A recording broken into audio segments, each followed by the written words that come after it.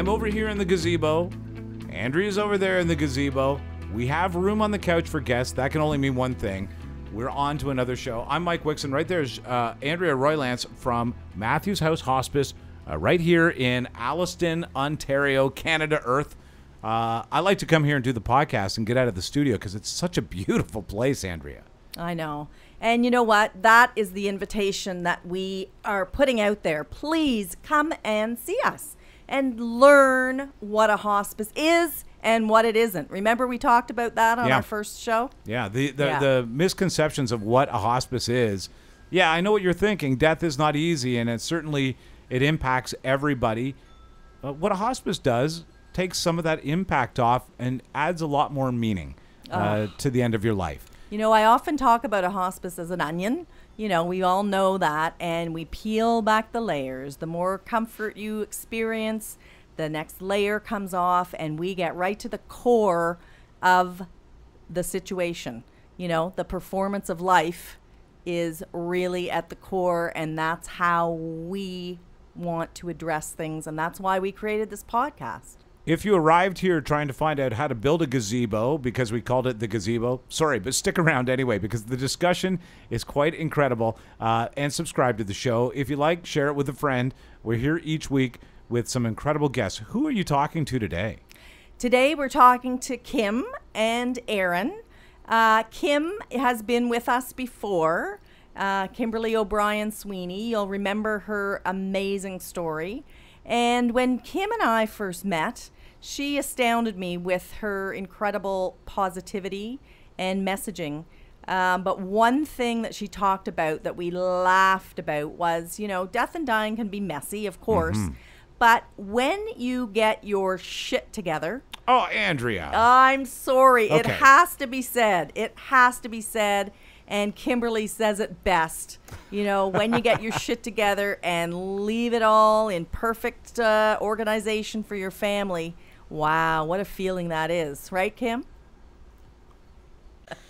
Okay, here we're back and we're talking shit. So, Kimberly, let's hear it. Let's hear it from you about getting your shit together. What does that mean to you? Well, what it means to me is when you hear a lot of country songs, a lot of songs about, you know, dying and, you know, I hope you get to dance and all these things. But when I heard about having stage 4 cancer and that my days were numbered, all I could think about was I'm such a planner. And I would be remiss if I didn't plan my exit strategy. And I have 3 amazing children and a husband that I love with all my heart. And I could not be that person who would leave them to pick up all my shit. Mm-hmm. So I wanted to make sure that I had my shit together. And meaning that, you know, I had a plan for my taxes. I had a plan for my will, for my power of attorney, for making sure that all my I's were dotted and my T's were crossed. Making sure that I didn't leave any of this to my peeps who were going to struggle when it was that time. I wanted to make sure that they could grieve and not miss out on dotting an I or crossing a T. And are they on board with you? Well, they struggled at first because there are a lot of tough conversations that need to be had. And it brought lots of tears. It brought all the feels, the anger, the sadness, all the emotions that you're just not prepared to deal with. And in doing that, they didn't want to talk about it. But then they started to see it helped me. For me, I had to have a plan so that I knew that they would be okay. Mm-hmm. So everything done. And my primary reason for doing this was also a bit selfish in that if I knew from a futures perspective they were taken care of, then I could then focus on living what life I have left with adventure and with zest, and also fighting the fight that I need to fight and having the strength and time to be able to do that. Not worrying about all those I's and T's, everything that needed crossed and dotted.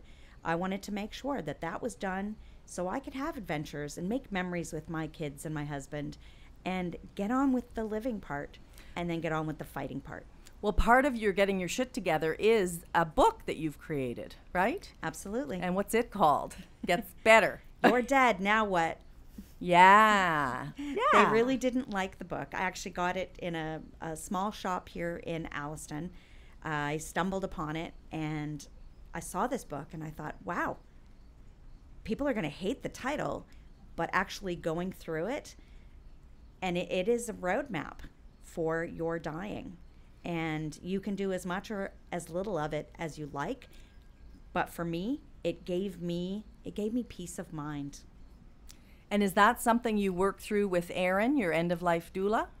So interestingly enough, yes, because I could only take it so far. And our chance meeting, if you've listened to the other podcasts, our chance meeting helped me to realize that I had taken it as far as I could, and I now needed Eryn to go those next steps, to go those next miles, to make sure that everything that I wanted and all the talks that I needed to have and all my I's were dotted the way they needed to happen. And I needed Eryn for that, you know, my end-of-life doula. And so, Eryn, are you seeing progress happen with Kimberly and working through? Well, she's a bit of a rock star if you haven't already heard about how amazing she is. So she is phenomenal and very mindful and thoughtful in everything that she does. So, I mean, every time I see her, there is something else that she's doing and another T that is getting crossed and another I that is being dotted. And the most wonderful thing that I've learned about her is that when we discussed my end-of-life doula role, she was telling me how she was supporting a friend of hers that was also dying, and she didn't realize it at the time, but she was actually doulaing her own friend. And that was a really, really beautiful mirror of an experience that we shared together, because she was having those conversations with a friend and subsequently seeing what's coming for her in her friend, which must have been very, very difficult. So we've been able to have great conversations about that, and she's just amazing. Well, we've heard her story. We've heard her messaging. Yeah, she is one amazing lady. And Kim, can you honestly say you've got your shit together? I do. I do have my shit together. I've got a couple of little more tasks, a few more tasks to do. I think the big thing now in working with Eryn is it's, you know, finding out that, you know, your days are limited. You know, you look at life very differently. I find if I get too far ahead and I see the world without me in it, it's very stressful. It's very sad. And so I rely on Eryn to help me be more mindful about where I am today and dealing with those specific tasks that lie in front of me and not getting too far ahead. And I think if I can say anything to anyone that it is in my position and, you know, you need some help, and Matthews House is a wonderful place to come to be able to get that help, to help you get in touch with those emotions and be able to feel all those feels in a very safe environment. But Eryn pulls me back, and I am able to be more mindful with where I am and where I'm going, and I can then manage my coping skills on how to deal with my past. You know, just as you're talking about that, I'm thinking of Thelma and Louise. You know, I really think you girls have that chemistry, and you're taking one big, beautiful ride right off that cliff.